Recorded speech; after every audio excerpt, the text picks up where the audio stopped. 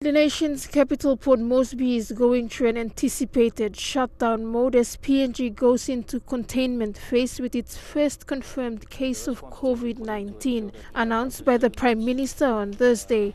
A number of advices were made right throughout the week via the mainstream media regarding the precautionary measures that are being undertaken to fight against the virus.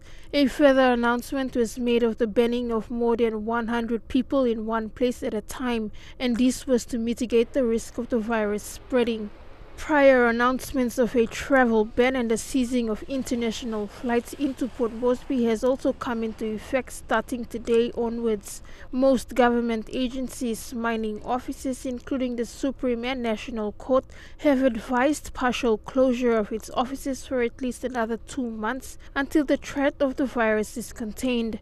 Nightclubs are also making it their business to let their followers on social media know of their stance of closure indefinitely, others cutting back on servicing hours for their staff.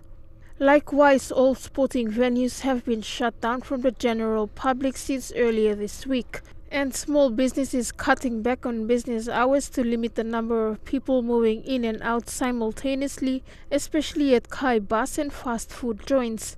Meanwhile, NCD Governor Poes Pakop took an utmost stance, urging the Ministers for Health, Education and the Prime Minister to suspend schools early for the first term holidays to stop mass gathering in schools. Anet Kaur, National Emtv News.